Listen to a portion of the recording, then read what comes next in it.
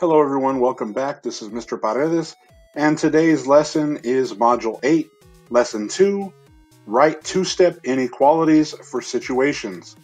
This is in our Into Math 7th grade workbook, pages 271 through 278.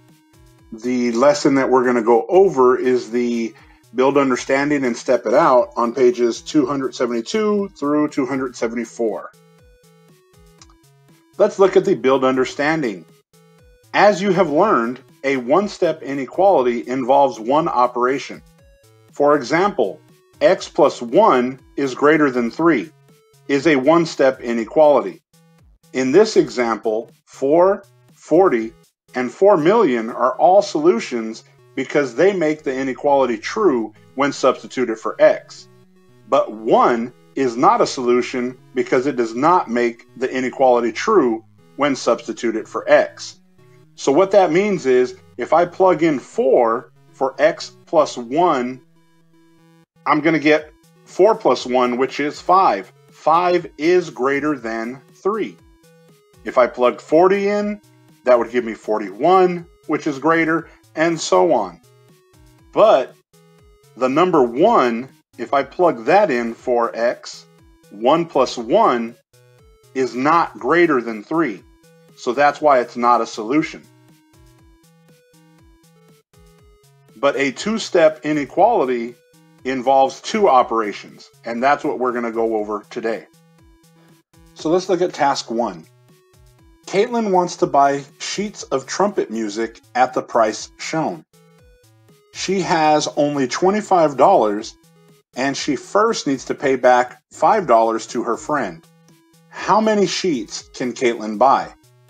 Well, according to the information in the picture, the sheet music for trumpets is $3 per sheet. Part A. Describe how this problem represents an inequality situation. Well, she only has $25. Right? And that tells me she has no more than $25 to spend for sheet music and paying her friend back.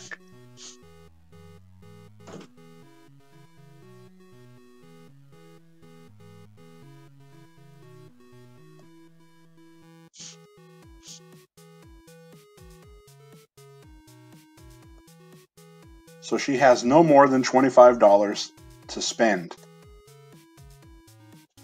Part B.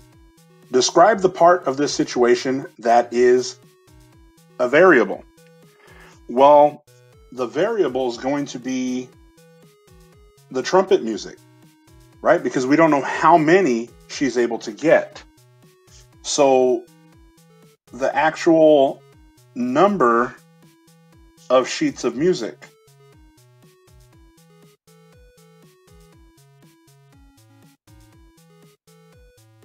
that is what my variable is going to represent. Part C. What are all the costs that Caitlin's money will cover? Well, I know she first needs to pay back $5 to her friend, and then she's going to use the rest to buy sheet music, right? So that's what it's going to cover.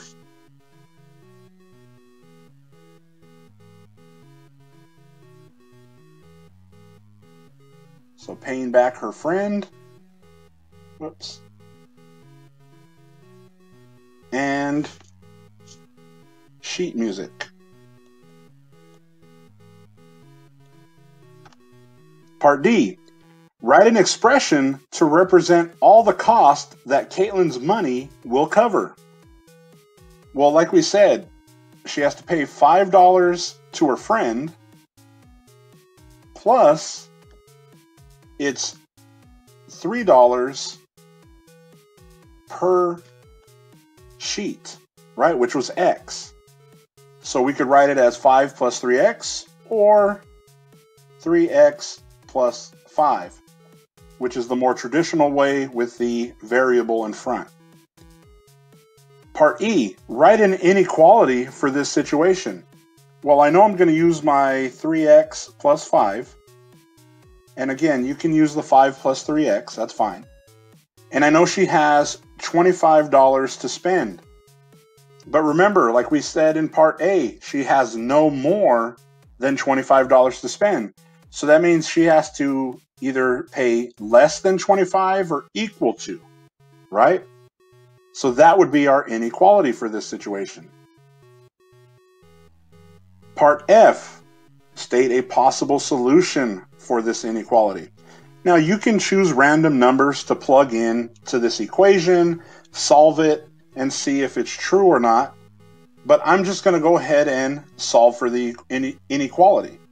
So I have 3x plus 5 is less than or equal to 25.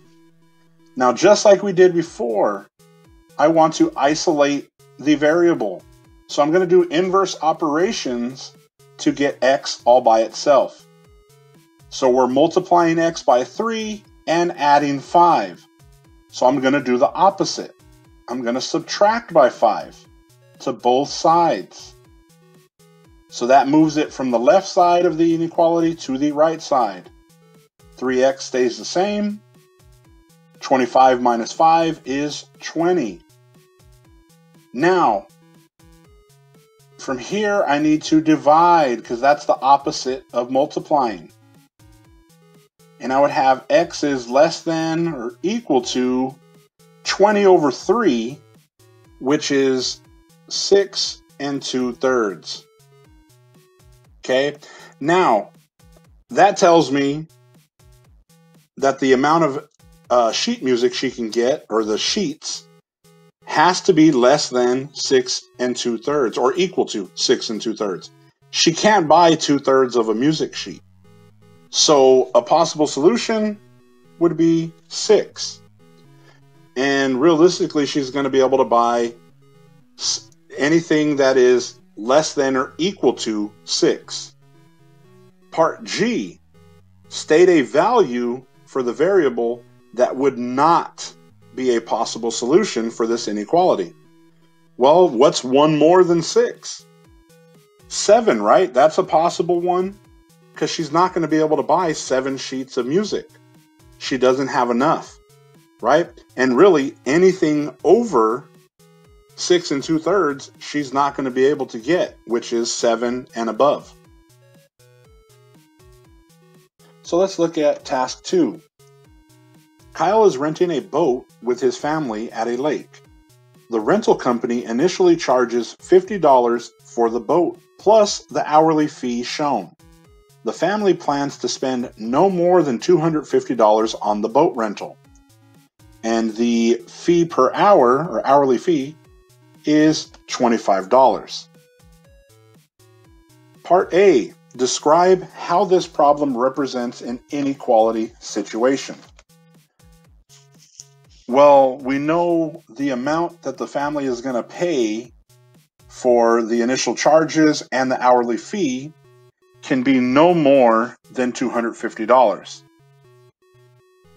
So I know the amount is no more than $250. Part B, what are the values in the problem that cannot change? Well, I know the maximum amount can't change.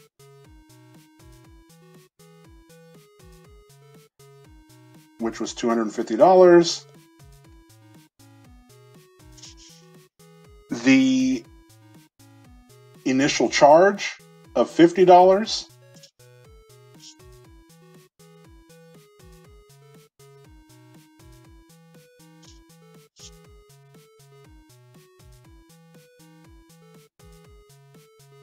That's another value that won't change. And the final value is the cost per hour, right?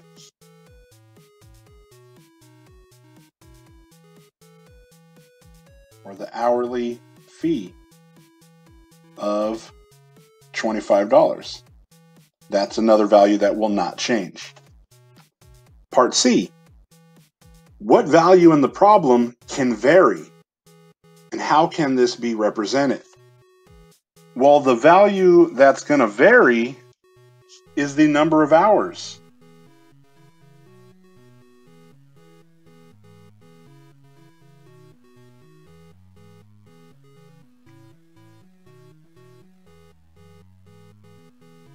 That's what can vary, right? And how can it be represented? It can be represented with a variable.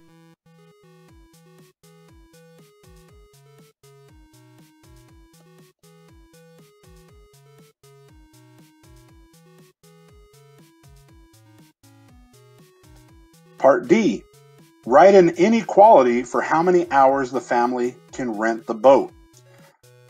Well, I know the initial fee is $50, right? And I know I have an hourly fee of $25 per hour. The max amount they want to spend is $250. And since that's the max amount, that means this over here has to be less than or equal to $250.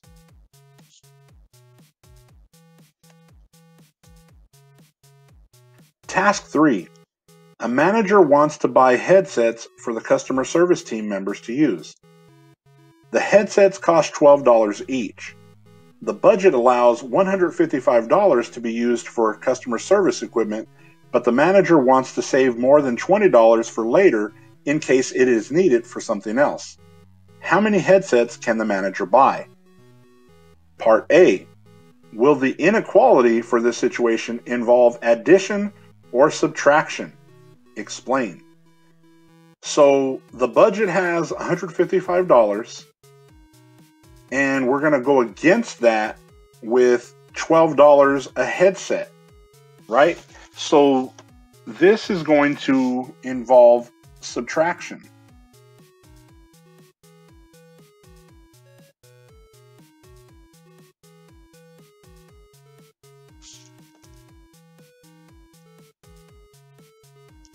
And the reason is because the manager has $155.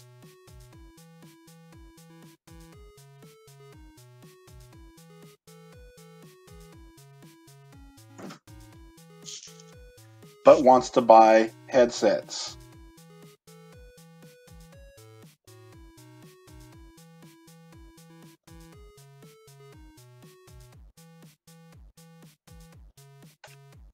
Part B. Write an inequality for how many headsets the manager can buy while staying within the limits. Well, I know the manager has $155, and we're going to get headsets that are $12 each.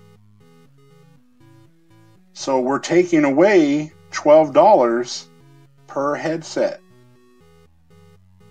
And they want to save more than $20, right? The manager wants to have more or greater than $20 for later.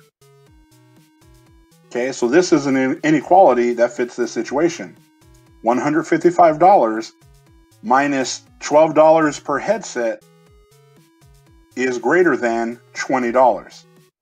Part C. Explain why the inequality does or does not include equal to as part of the inequality symbol. Well, it does not, right?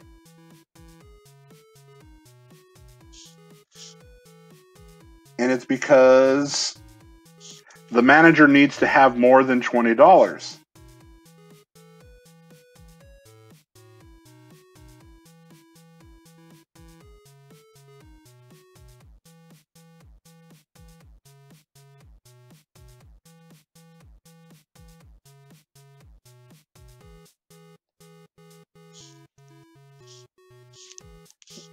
Not at least $20.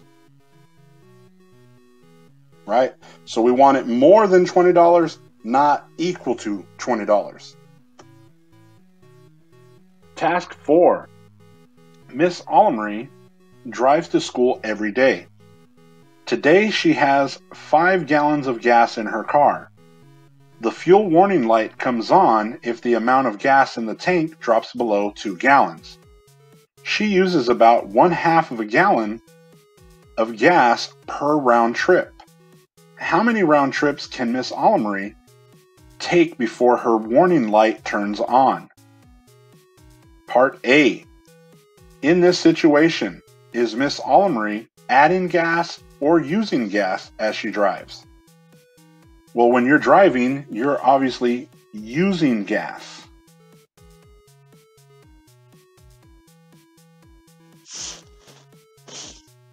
Part B. Would the inequality have an addition or a subtraction sign in it? Well, since we are using gas, it's going to be subtraction.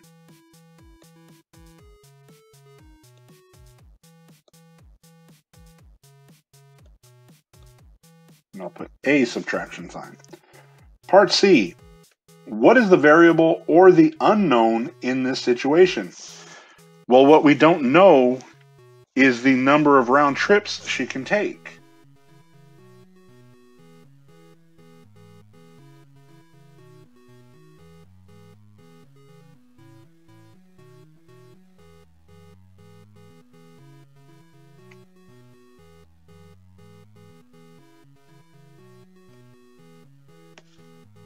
Part D. Miss Allemery has to keep the gas level in her car at 2 gallons or above.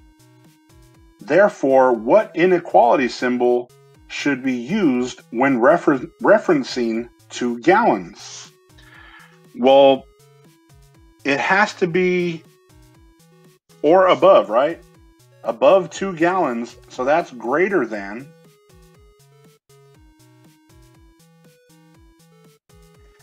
And it says it has to be at 2 gallons or above, right?